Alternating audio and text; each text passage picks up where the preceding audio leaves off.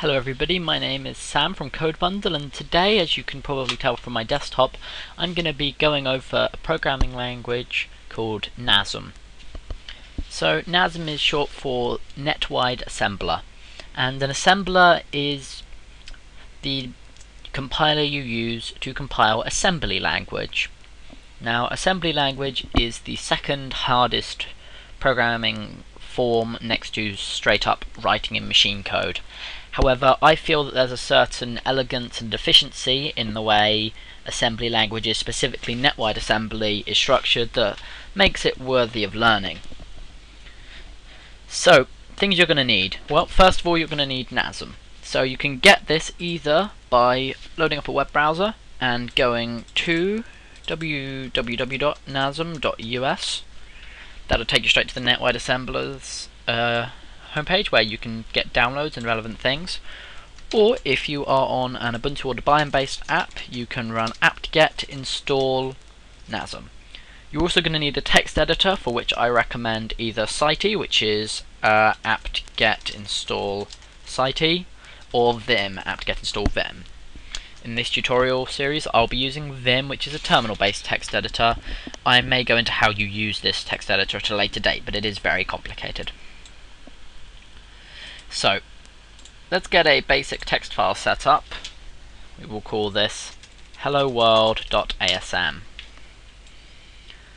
I'll put this just here. Okay, so helloworld.asm. Okay, you can see it here on my desktop from the terminal view, helloworld.asm. I'm just going to load this up in Vim.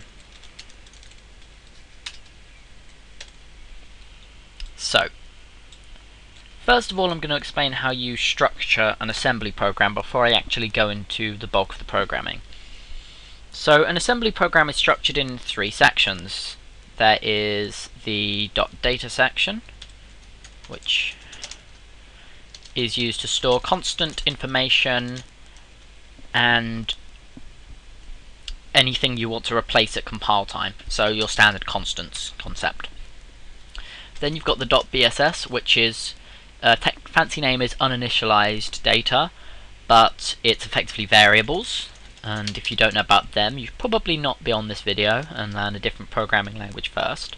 Then there is the text section, which is the actual code you're going to use. So you set up each one of these with the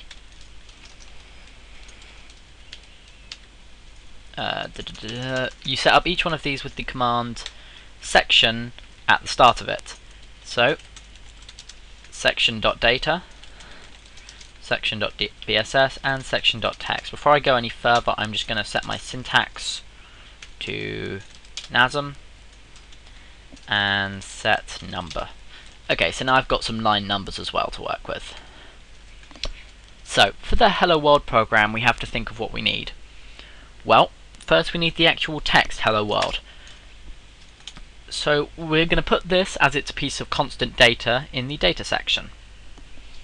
So, we are going to first set up a label, and this is the label we use everywhere else in the program to reference this section of the code, and I'm just going to use MSG.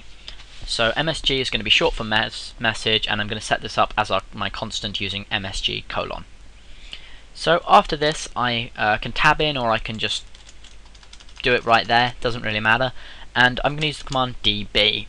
Now db, which Vim has wonderfully highlighted in green, stands for define byte. This allows us to define a piece of information. The piece of information we want to define is hello world. So, is there any other information we're going to need? Well, in a higher level programming language, probably not. But, because this is such a low level programming language, all this has done is set up a part of our program's binary file where that is stored. We can reference that when we decide to print, but all that will do is reference where the character H is. And just referencing the character H isn't very useful, as we're going to be wanting to print everything out here, which means we also need to know the length of this. This is going to let me teach you about another concept, which is the EQ way of setting things up. Now EQ will go through and replace any occurrence of your label, which in this case I'm using MSGL for message length, and replace it. Some more concepts it could be useful for you to know. The $ symbol simply means the start of this label, which means this will be MSGL. We then subtract from that the location MSG. So that will get us the length of message. We could just write down 12, but then we have to go through and change it every single time we make an edit to this. Whereas with this we could add whatever the hell we want in here and it will automatically update it. Do we need any variables for this? Not really, so I'm going to go ahead and scrap this section altogether. Okay, now I'm going to go through the setup process for setting up the section.txt. First up, we have to set up where the program is going to start. We do this with global_start:. Then we go to our setup, our label for start, and the program will now run from here. So assembly language interfaces directly with your kernel. And you can look up the kernel system calls online, and I'll probably have a link for it in the description, but the one we're interested in is for. Now, the fourth system call is system write. This allows you to write a piece of information. So, the command mov will move a piece of information into a register. Now we want to move into the register EAX. Now the register EAX is where we store the system call we're going to be running. So we want to put 4 in EAX. The next one, quite logically, is EBX. Now, with system write as our process, we need to put into EBX where we want to write it out to. Now, we want to write it into the standard output, which is just the terminal, so we're going to use mov EBX1 for standard output. So, ECX then contains the label that is linking to the letter H here, which is MSG. It just so happens we've defined stuff after that. And EDX, you've probably already guessed it, needs the length. But now we've set this all up, in order to actually trigger it, we have to call the kernel. We call the kernel using int80h. Now you think that this program might be done, but if we run the program at its current point, it's just going to segmentation fault. We have to tell the program to end.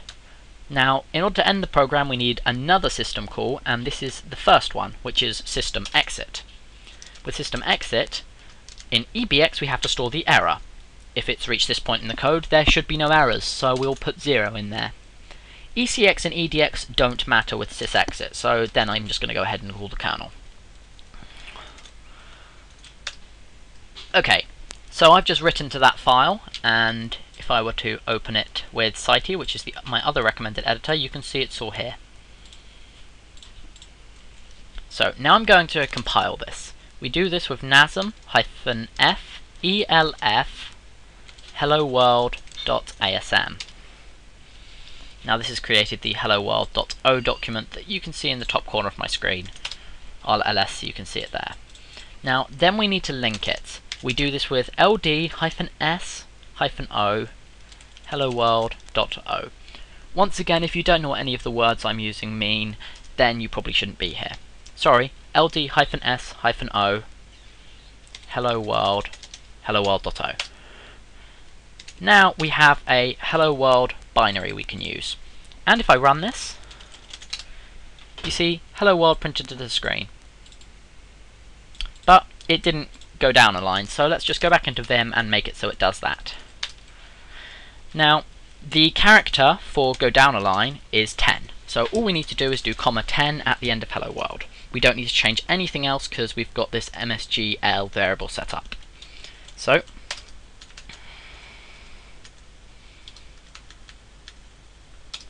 I recompile it, and now I run the hello world program, and it runs properly.